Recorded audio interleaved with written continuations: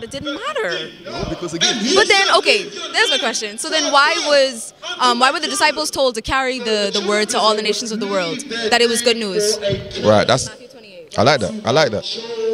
It's going to go back to the subject that we just taught you. I'm going to show you. Because we're all scattered.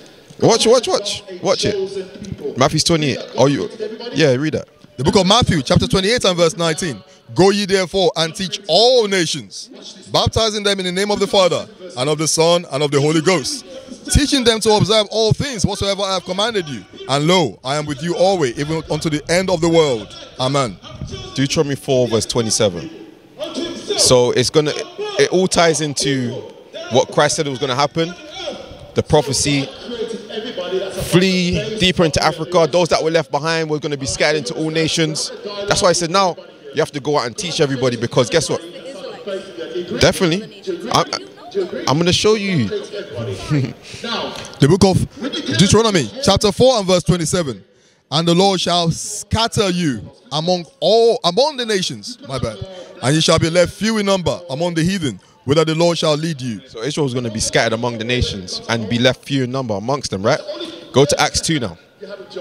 So remember, when Christ said that, the mission started in Acts. They started it. Acts 2 verse 5. The book of Acts, chapter 2 and verse 5. And they were dwelling at Jerusalem, Jews. So what nationality of the people that was here in Jerusalem? I'm Bahamian. Pardon? Bahamian. Pardon? I'm Bahamian. No, not your nationality. The nationality of the people. Read it again. The book of Acts, chapter 2 and verse 5. And they were dwelling at Jerusalem, Jews. Jews? Yes, Jews. That's all I wanted to get from you, right? I am gonna read the rest. We're gonna get it. So we got Jews in Jerusalem, yeah? So remember the point, Israel being scattered.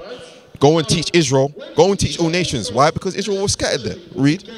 Devout men out of every nation under heaven. Where did these Jews come from? Out of every nation under heaven. Why? Because Israel was scattered in all nations. And it has some of the nations that they were scattered. Let's read some of the nations. Verse 8. Parthians. Just like Persia. And Medes. You know, like the Persians and Medes. And Elamites. Elamites, that's India, the lands of India. Elam. East Indian. And the dwellers in Mesopotamia. Ancient Babylon. Yep, that's Babylon. And in Judea. Some still was located in Jerusalem. And Cappadocia. In Pontus and Asia. So these going into now Greece, Asia Minor. Read. Cretes and Arabians. We do hear them speak in our tongues the wonderful works of God. Is that it? You missed verse 10. Oh, verse 10. Phrygia and Pamphylia in Egypt, and in the parts of Libya about Cyrene, and strangers of Rome. So you got Egypt and Libya, that's like North Africa. Read. Jews and proselytes, Cretes and Arabians. We do hear them speak in our tongues the wonderful works of God. So that's some of the locations in which they were coming out of, right? But he said Jews and Cretans and Assyrians. No, it didn't say Assyrians. It says Cretes. Cretes is one of the Greek islands. No. Let's go back up to verse 5. The book of Acts chapter 2 and verse 5. And they were dwelling at Jerusalem, Jews, devout men out of every nation under heaven. So the Jews came out of every nation under heaven. So them coming out of every nation under heaven, they spoke the language of which they were born. So if they were born in, one of the places was Arabia, they'll speak Arabic. You know, if they came out of Elamites, they'll speak East Indian, wherever the language is in India. So now go to verse 11 now. Verse 11. Cretes and Arabians. We do hear them speak in our tongues. We do hear the apostles speak in what tongues? In our tongue. In our tongue. So if I came from Arabia, the apostles were speaking Arabic. So wait, hold on. How are you speaking Arabic? That's where I come from. That was the Holy Spirit. That gave them the ability to speak in tongues. Don't forget the point. We're not dealing with the Holy Spirit right now. We're not talking about that's fine, but that's not the subject. The subject is regarding to why did Christ tell the apostles to go and teach all nations? It's because Israel was scattered. So we're showing you an example of Israel coming out of all nations, speaking the language in which the nations and where they were born. This is an example. But the ability of them speaking in tongues, the Holy Ghost came into them to be able to do so. But that's the point. The point was Israel being scattered in all nations. Yeah? So the book of Romans, both the book of Corinth, Paul was speaking to the Jews inside those places. Romans 1:1. All of the people. Absolutely. Romans 1:1. I'm going to show you. The book of Romans, chapter 1 and verse 1. Paul, a servant of Jesus Christ, called to be an apostle, separated unto the gospel of God, which he had promised afore by his prophets in the holy scriptures, concerning his son Jesus Christ our Lord, which was made of the seed of David, according to the flesh, and declared to be the Son of God with power, according to the Spirit of holiness, by the resurrection from the dead, by whom we have received grace and apostleship, for obedience to the faith among all nations for his name, among whom are ye also the called of Jesus Christ. To all that be in Rome, beloved of God, called to be saints, grace to you and peace from God our Father and the Lord Jesus Christ. So the book of Romans is referred to what? The saints that are at Rome. Who are the saints that were at Rome? Anybody who believed in Jesus in Rome? Everyone that believed in Jesus at Rome. Okay, so we're going to read about who the saints are according to the Bible. I want Psalms 50 first. Psalms 50 and 5. All right. Who are the saints at Rome? Not to everybody in Rome, it's the saints at Rome. Who are the saints at Rome? The book of Psalms, chapter 50 and verse 5. Gather my saints together unto me, those that have made a covenant with me by sacrifice. Who was under the law of sacrifice? Who made a covenant with God by sacrifice? Jesus. No. Who made a covenant with God by sacrifice? Jesus. When did he make a covenant with God by sacrifice? I guess you could look at Abraham. I'm going to show you. No. Abraham didn't make a covenant by sacrifice. No, not by sacrifice. He did. There was a covenant established with Abraham, the covenant of circumcision, but it wasn't by sacrifice. I'm going to show you. Go to Hebrews 9 and 9. How does he address the Corinthians in the... I'm going to show you the same thing. Hebrews 9 and 9. The book of Hebrews, chapter 9 and verse 9, which was a figure for the time then present, in which were offered both gifts and sacrifices that could not make him that did the service perfect, as pertaining to the conscience, which stood only in meat and drinks and divers washings, and carnal ordinances imposed on them unto the time of reformation. But Christ, being come and high priest of good things to come. Start at verse 7. Verse 7. That the Lord thy God was set thee on high. Hebrews chapter 9 verse 7. But into the second went the high priest alone. Once. Read the high priest. You know about the high priest coming through the lineage of Aaron. The high priest was to go in alone. For what? Not without blood.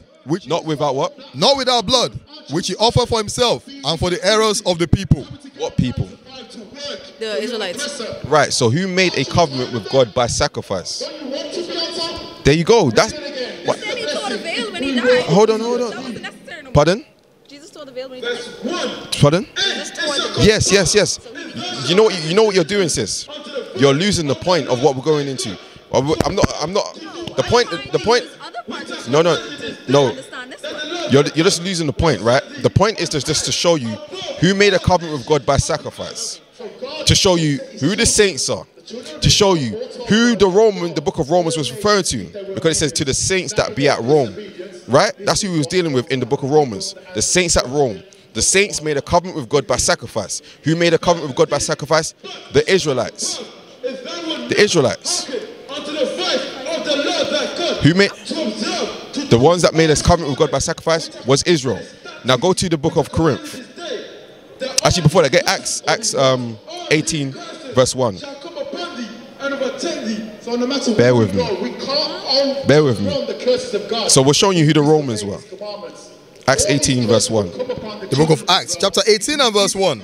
After these things, Paul departed from Athens and came to Corinth and found a certain Jew named Aquila, born in Pontus, lately come from Italy, with his wife Priscilla, because that Claudius had commanded all Jews to depart from Rome.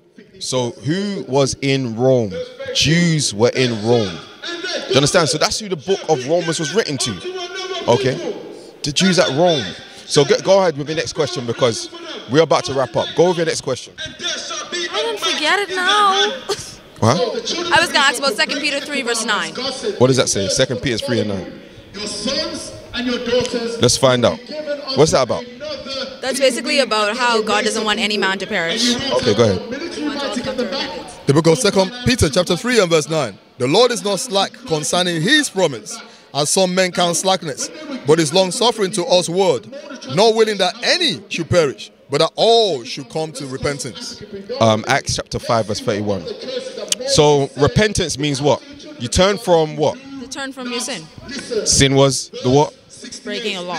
Law was given to who? The Israelites. There you go. Now Acts 5:31. The book of Acts chapter 5 and verse 31.